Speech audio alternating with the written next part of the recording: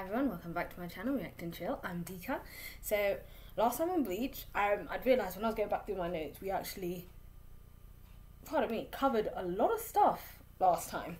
So the gang ended up in the Soul Society, and they landed in the Rukia district. Literally perimeters, I had to go back and listen to this, the Seirete, which is like the Soul Reaper district, where the Soul Reapers are. Unfortunately, they had to go past, there are 4 gates, or the Soul Gates, I think they were called. Spirit Gates, sorry. There were 4 Spirit Gates, and one of the Spirit Gates they came across was guarded by Jidambo. So Jidambo was one of the gatekeepers, and the gate he was guarding was called the Hakuto Gate. The Spirit Gate. I don't know if they're all called Hakuto or they've got different names. So anyway, Ichigo and Jidambo went up against one another. He defeated Jidambo, and Jidambo, being an honourable gatekeeper, saying, you know what, you beat me fair and square, you could pass through the gate. That's when Gin Ichimaru, he's the captain of Squad 3, and not only did he cut Jidambo, essentially, while he was holding up the gate, used his Zanbakuto, which I think his Zanbakuto is called Shinzo, and it's crazy because he stood like about 100 feet away, and then he literally commanded his Zanbakuto to pierce Ichigo. Ichigo was knocked the hell out. Him and Jidambo were thrown back, and obviously the gates into the Seirete was closed. One of the best highlights of the episode is that Yoichi met Chad again, because they made that promise that Chad was going to carry Yoichi on his shoulders, and we found out a little bit more about the Soul Society. Like, you don't necessarily always meet, families don't always meet each other again at the Soul Society, because Yoichi was living with another kid, like his brother, and other parents, so they end up forming family. So when the souls enter the Soul Society, they don't essentially meet for past family members. Once the gang ends up going back to the Rukia district elder's house, Yoroichi, the cat, ends up asking about what's his name, Kūkakushiba. So again, I don't know if this is a person or like a pathway or a gate or whatever it is. So they were talking about going to this place, person, whomever, to enter, to get past the Spirit Gate, to be able to get onto the Soul Reaper side. So while they were discussing this, all of a sudden, Ganju turned up. Ganju riding on his boar. I forgot what the pig was called, but I thought when they introduced Ganju and his boar and his gang of boar riding guys, I thought the boar was Kūkakushiba. So no, the boar wasn't Kūkakushiba, it was just a boar. So Ganju is a self-proclaimed Soul Reaper hater. He doesn't like the Soul Reapers. One thing I did notice, it looked like a broken Zanbakuto, so I wonder what that was about. So they started fighting, and then all of a sudden it hit 9 o'clock and he had to go, so I'm not sure what that meant. So now we're on episodes 23 and 24. I'm excited to find out where Ganju had to run off to, where this place Yoroichi wants to take the gang to be able to enter, and I wonder what information Gin is going to go back with, knowing that Ichigo is legit in the Soul Society. But that's it, let's get into the episode. Oh, come on and give me a ride out of here. Just wait, I'll be back here again tomorrow and we'll settle this thing once and for all. If you ask me, that was a disaster. It looks like Jidambo's wound has closed up. Okay. I hope he'll be okay when he comes to again. Who exactly is this Kūkakushiba we're supposed to be looking for? Yes. Wow! I wonder if that means it's a really smart purebred cat with pedigree papers. I hope so. Probably a powerful samurai warrior. No, I think he'll be more of a hermit-type master. Aha! Maybe not. I'm quite intrigued. I thought it might be a place. A hermit-type samurai warrior master with the ears and tails of a cat. What's the holdup with Ichigo anyway? What do you mean not going? That's what I said. I'm staying to finish my battle with that pinhead from yesterday. That's not an option! I know they started off as enemies, but I really like their dynamic. Uryu and Ichigo. I really like their dynamic. Help me get him out of here! Leave me alone! Guys, before you know it... Oh! Ouch! Shut him off. What's wrong with you? Lives are at stake. Rukia's life in particular is in your hands. Are you ready for the task at hand? I think that brought him back down to reality. Have they moved up my execution date? It's less than 14 days from now. The use of the Sokyoku has been approved to the repentance cell.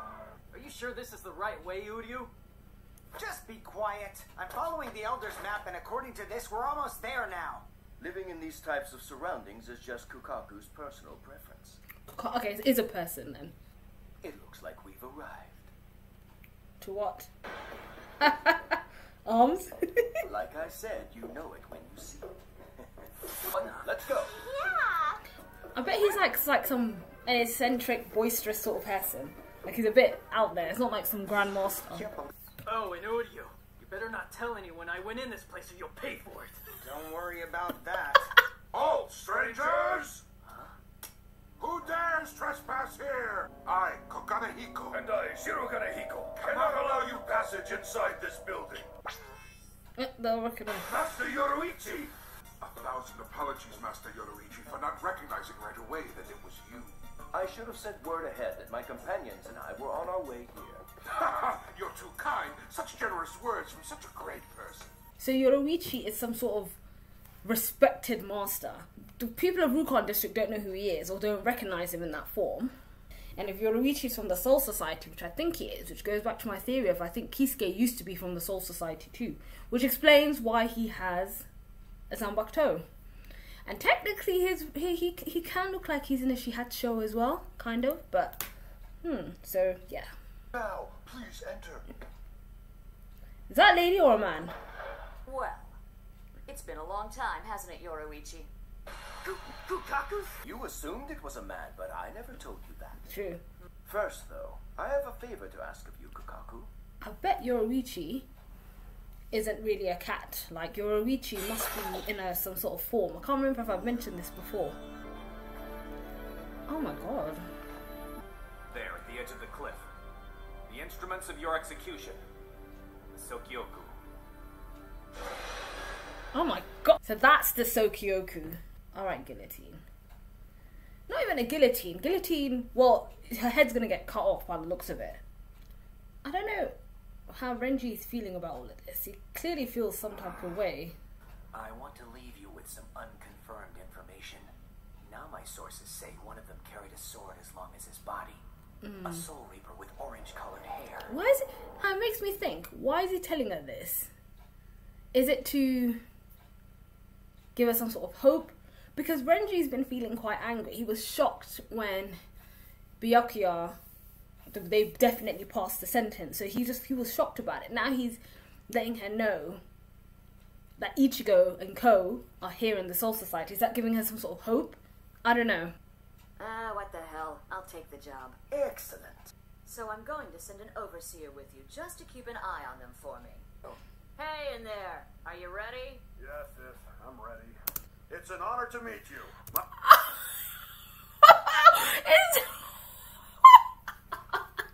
My name is Ganju Shiba. Ganju! And I'm pleased to be of service. You two already know each other? Maybe 9 o'clock was his curfew. He had to get back to his sister. Unfortunately, it was Gin Ichimaru who met him at the gate. So the substitute Soul Reaper is probably dead already. Unfortunately. Again, it makes me think... Renji, does he feel a type of way about the situation? About Rukia? Does Renji like Rukia? Even in a sort of a kinship type of way, because they came from the same place type of thing. I wonder. Even though he wasn't allowed, those guys in the cloaks told him it's not permitted. He still told her. He's assuming that, because Gin met him, that he's dead, but that's not the case. Captain Aizen. I've heard the name Aizen a lot throughout Bleach, but I don't know who he is 100%, but I've heard of this person. It's been a long time since you and I had a talk, Renji. Would it be accurate to say that you are fairly close to the prisoner, Rukia? Weren't the two of you good friends in your younger days back in the Rukia district? Yeah. Yes. In your personal opinion, does Rukia deserve to die? Now this, I feel like, is a trap. As nice as Aizen might look, there's always, again, those sorts of characters. You're not allowed to... Didn't they say that the more you spend in the mortal world, you get emotions? So, is something bad going to happen to Renji? Serious offenses, to be sure. But does this punishment fit the crime? The order for immediate return and disposal of her Gigai. The lessening of the grace period from 35 to 25 days.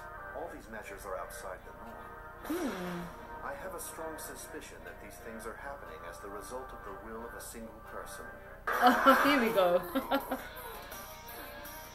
Suck it, fuck! You wanna know? Uh-oh. You knocked her pipe out of her. Rearrange your ugly face for you! That's not going to end well. That's it. Forget that first. Oh dear. We need a new house. Ow. Listen, you idiot! If you don't like the way I do things here, then get the hell out! Any questions? Nope, I'm just fine with it. Okay then. Gather up your crap and follow me. Lots of firefly creeper vines. I just realised one of her arms. I did notice it in the last scene, but one of her arms is like, is it wooden? What is that thing? That's the chimney. It's huge. From the outside. With this launcher, I'll get you all into the Seirete through the air. The air? Like a cannon. Fireworks expert of the Rukia district. Raise it up now! Oh, the whole area. What's the house? One and only enhanced fireworks launch pad. And that's the flower crane cannon! The idea of shooting us up into the air is completely... It's a Reishukaku, or spirit core. Place your palms on it and concentrate your spirit energy. And he can't use spirit energy at all. Yeah, I can see that. Ganju, show this amateur how it's done. Hey, give it here! But I, for one, would rather die right here than to learn it from you. Stop this right now, both of you! What's that? This here is the cannonball. That the Seirete has a spherical barrier which surrounds them, protecting them not only from the sky above, but even below the ground. If all four of you combined put your spirit energy into this Reishukaku, you can create a temporary cannonball that can break through the barrier. Listen, you guys, if any one of you loses concentration, then you'll blow up on the spot. Whoa! Get your ass down there and help them practice. Helping a Soul Reaper is something we shouldn't do. After what happened to our brother.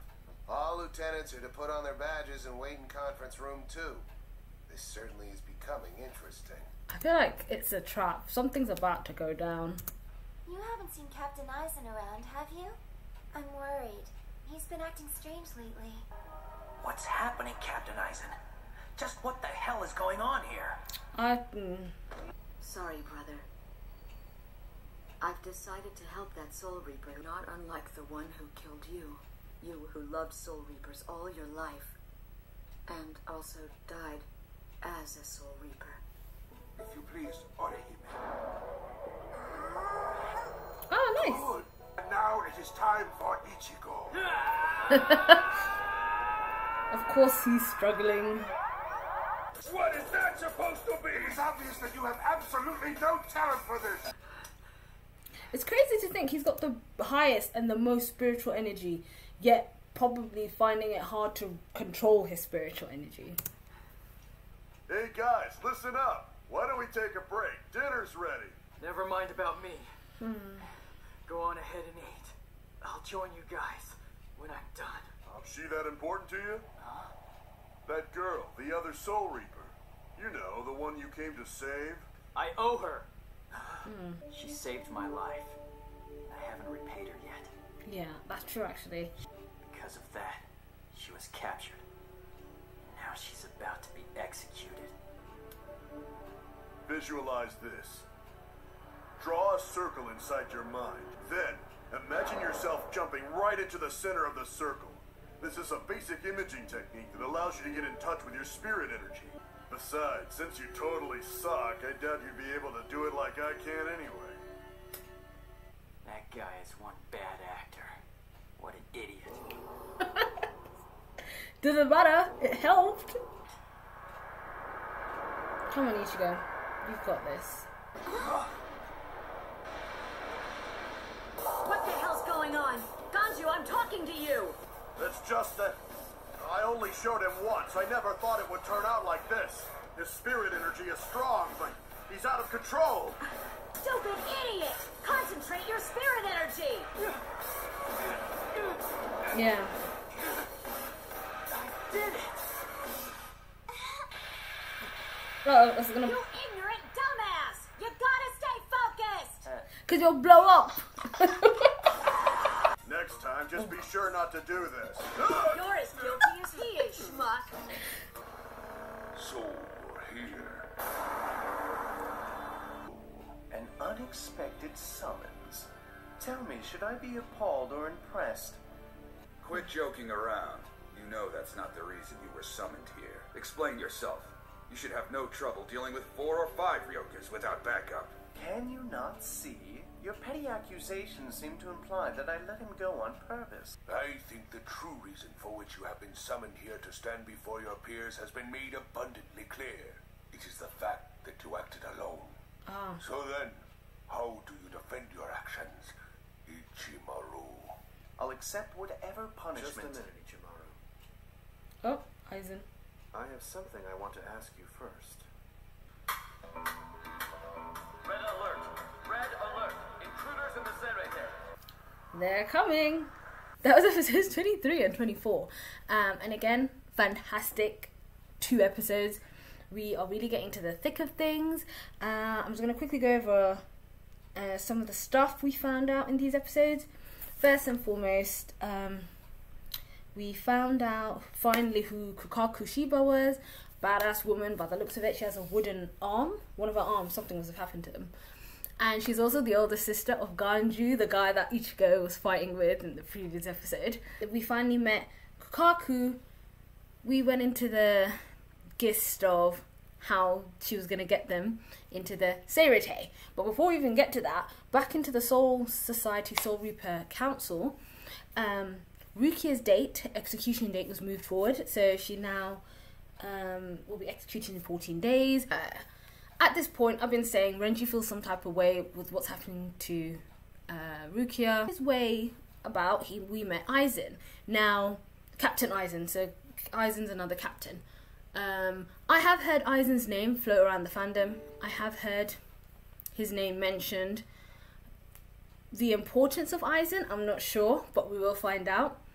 I've definitely, the images I've seen, this is ages ago, I vaguely remember of him, did not look like how we see here. So I don't know how to feel about Aizen. I suppose it's because I already have a feeling he's gonna F us over. I just have the feeling. But he met with Renji and he did say some facts. He was talking about, he asked him straight up, do you think Rukia should be punished the way she is? You know, don't you think it's a bit strange? Not only was her execution moved up, and I forgot, I don't think I heard properly what he mentioned about the so Kyoku, so the guillotine type thing, that it's being used on someone it shouldn't be used on. I'm assuming it's like a form of execution that shouldn't be used on anyone lower than a captain, I think he said. So basically, and she was put into the cell and all this other stuff. So he's like, he understands that what she did was wrong, you know. I don't know what Aizen was trying to do by putting these thoughts into Renji's head. Renji is already feeling some sort of thing, but obviously the rules are the rules. He was a bit surprised to what Aizen was saying, or how could he be saying this sort of stuff. and I was more worried for Renji. I don't know, I got this horrible feeling that something bad was going to happen to Renji. And on top of that, all the lieutenants were summoned into a room, and they all had to wear their badges. So if anything, if stuff like that always makes me think, it makes people easier to spot when they've got a type of marking on them. So I wonder what that was about. So we met a whole bunch of new, there was Momo on the floor, this blonde woman that came in, which I'm not sure, that I don't think they mentioned her name. So they're the lieutenants, and I'm wondering what that's all about. There is something, a bigger thing going on, which is very, very interesting. So like there's another bigger orchestrated person. My first thought was Byakuya, but again, because the Kuchiki family are considered quite high members in the Soul Society or Soul Reaper family, I wonder if there's someone beyond that, or someone above that guy we saw in the second episode. The chimney thing that was sticking out of Kukaku's house was literally, she's like known as the fireworks expert, but she's it's a flower crank cannon, and basically she gave us a bit of an explanation as to the serite is protected, like the barrier, the wall is not just any old wall. They're made up of, the wall's made out of seki. So she mentioned how the energy around the seki is like almost like a sphere. So that's why it literally cuts through any spirit energy. So you can't plow through the wall, nor can you,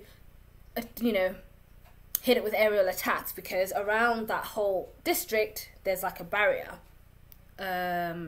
stopping outside spiritual energy attacks. She was planning on launching them into it. However, they were going to use their combined spiritual energy by using a spirit core. So she called it the Ranshukaku, a spirit core. By combining all their spirit energies, they were going to create a dense enough spiritual ball to pierce through the barrier. Now, they had to train. Ichigo, of course, had found this incredibly difficult. Yes, I'd expect Uryu to be able to know how to use it because of his background as a Quincy. We've got both Chad and Orihime that have been working with... Oh my god, I was about to call him Orochimaru. They were working with Yoroichi, so they were able to also concentrate their energy, but Ichigo was struggling with it. But before they went off to train, Ganju, and we finally found out, again, I was saying that Soul Reapers have a bad rep, even within the Soul Society. I felt like there was something going on, and Ganju it felt like from the last episode, he had a particular grudge against the Soul Reapers, which makes sense now. Both Ganju and Kukaku had another brother, and we find out that this other brother was a Soul Reaper. He was also killed by a Soul Reaper, and he died, but he loved the Soul Reapers. This has more relevance later when Ganju finds out from Ichigo, a Soul Reaper, why is he going out of his way and going to all this much struggle to help Rukia. So we found out there and then that, again, it was actually kind of sweet, and it did definitely, I think it's starting the process to help Ganju's perception of Soul Reapers change. I'm more invested now and interested in to see Ganju's brother, how he died, who would have killed him, because if he was a Soul Reaper killed by another Soul Reaper, did he know too much? Was he, I don't know, once you become I'll come into my theory stuff later. So Ganju was able to show Ichigo a technique to help him at least start off with how to control his spirit energy. Because remember, I'm going to say his, because I need to get used to saying Kisuke's surname. So Urahara. So Urahara just gave him some fighting experience and helped him transform into a Soul Reaper. He didn't essentially help him control or use his spiritual energy. They helped him recreate his spiritual base form energy after Byakuya cut it, and obviously he lost the spiritual energy that he gained from Rukia. He at least started off the beginnings of being able to tap in and control his spiritual energy, or at least find a focal point. I think that's what the issue was. He hadn't learned how to rein it in, to be able to control it into a single focal point. On the flip side, in the Soul Reaper society, with the Soul Reapers, We again got to see some more cool character designs. We got to see the other Soul Reaper captains. Aizen was there, Byakuya was there, the other spiky head captain was there. I forgot what squad he's captain of, but the spiky head one. We saw a short guy with white hair. We saw a black dude with this really cool, I think, orange beads. And basically they summoned him because they are aware of the intruders. And he tried to play it off and say, you know, I thought he was dead already. But then the alarm started going off that there were intruders into the Serete, meaning we must have had a bit of a forward where that cannon had shot our guys into the dome. Now, going back into some of the theories and stuff I was thinking about during this episode, Ganju's brother was a Soul Reaper. Soul Reapers already have bad rep because of how they act as if they're meant to be pillars of society when they're really not. And Aizen even pointed out there is something going on, which I'm wondering what that could be. Is there like a rebellion, an uprising? I feel like, I don't know if this is prior to, say, Rukia going into jail, or if this was going on beforehand. Is Byakuya involved? Because he is suspicious as well. Aizen is suspicious anyway. I already have my backup about him. I wonder if we'll get to know more about this other Soul Reaper, Ganju's brother. On the flip side, I wonder if they know Rukia, if that makes sense. Rukia, I get the impression, is a pretty, she wasn't a lieutenant, so she's kind of like a newer Soul Reaper by the sounds of it. So I wonder if Rukia may have met this brother. How long ago did he die? Is it got something to do with what this internal struggle is in the Soul Reapers, a lot, because Rukon district again is the biggest district where a lot of the souls come into first. Aizen did quickly mention when he was not interrogating but asking Renji those questions, and I knew it from before, Renji and Rukia had grew up together, but Rukia was adopted by the Kūkakushiba family to become a Soul Reaper. So I wonder if they were kind of initiated to be Soul Reapers at the same time. I wonder if there are other people that live in the Serete apart from the Soul Reapers, like their families. Must be, because the Kūkakushiba family must live there. I did mention about the Sanbakuto that looked like it was broken, that sword that Ganju had. And was that his brother's sword? Kukaku lost her arm. It's got something to do with that. She even mentioned that if he was still alive, and he would have scolded her if she turned away a Soul Reaper. So of course, clearly she even mentioned that he loved Soul Reapers. There's definitely something's going on, and I wonder what Gin's plans were for if everyone was convinced that he should have killed them. Why did he let them go if clearly he could have killed them? But because by the sounds of it, all the other captains would have got rid of Ichigo and his friends on sight. So I'm more intrigued to know what Gin's up to, if he's part of the uprising, if you know what I mean.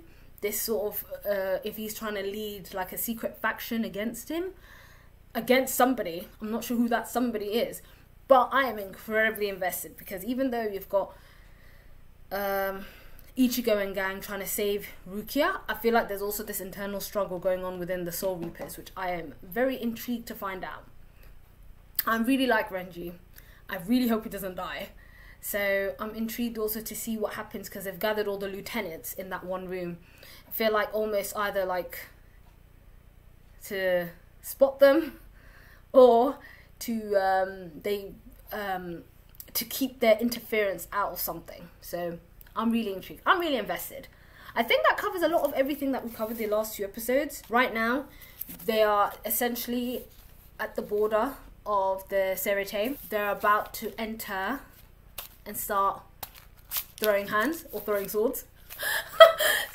I'm laughing at my own jokes. I'm so dumb.